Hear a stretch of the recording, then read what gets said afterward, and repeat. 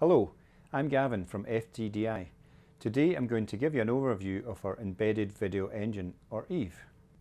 I have a module here which is the VM801 Plus module, which is a 5-inch capacitance screen.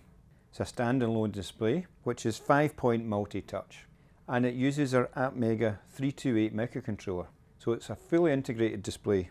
The Atmega 328 microcontroller, it's a 5-volt micro and it runs at 16 MHz, typically using Arduino libraries. These are a free download, so it's a very useful tool. The FT801 communicates over SPI to the Atmega 328. The module has a resolution of 480 by 272. The module has a backlight LED driver, audio speaker and power amplifier, FT232R chip.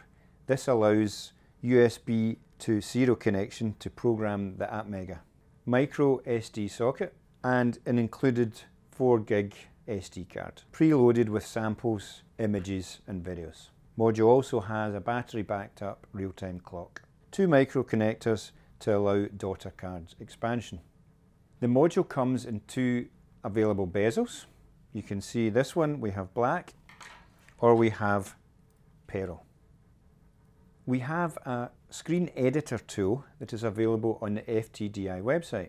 First, we connect the module. As long as the computer is connected to the internet, the driver will install. You can see on the screen editor, I can create contents or bring in images.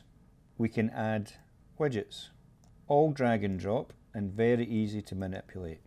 We can change the text. Finally, we'll export to Arduino library. The IDE for the Arduino opens automatically. Check that the correct serial port's connected and the correct board is selected, which is the Atmega 328.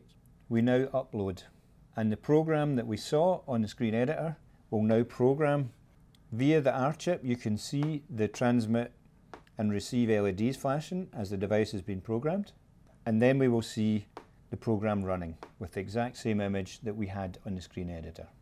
The VM801 Plus board supports multiple I/O daughter cards. I have 2 examples here.